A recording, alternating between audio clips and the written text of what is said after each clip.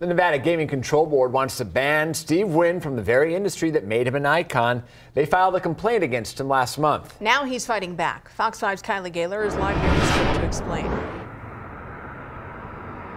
Never before has a man of Steve Wynn's stature been blacklisted from the gaming industry. And never before has anyone been blacklisted for sexual misconduct. Steve Wynn has been laying low, but his lawyers filed a 25-page motion to the Nevada Gaming Board.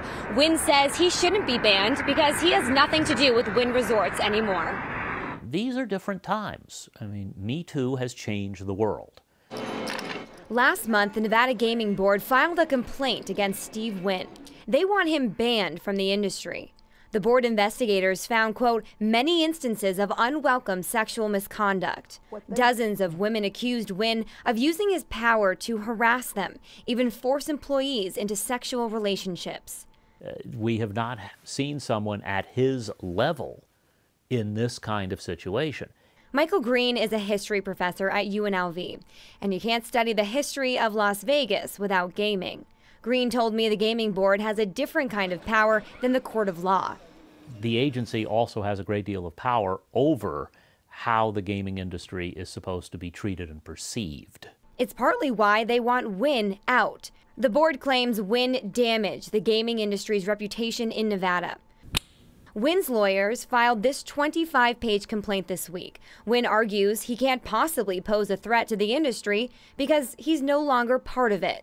He stepped down as CEO and chairman of Wynn Resorts in January 2018. A month later, he sold all his stock in the company. Wynn said he doesn't have any plans to get back into gaming. If you look at the people who are in the black book, many of them were not convicted of crimes. You know, if I did it, I'd have to run it my way. Like Lefty Rosenthal and Tony Spilatro. If you've seen the movie Casino, you've heard the story of the two mobsters. Can you find someone for what they are accused of doing or what they have done after they have left the industry? Or is it that if they did it or were accused of doing it while they were in the industry, it is still fair game? It's going to be very interesting to see how this unfolds. The State Gaming Board has to file a response to Wynn's motion by November 27. Reporting live, Kylie Gaylor, Fox 5 News, local Las Vegas.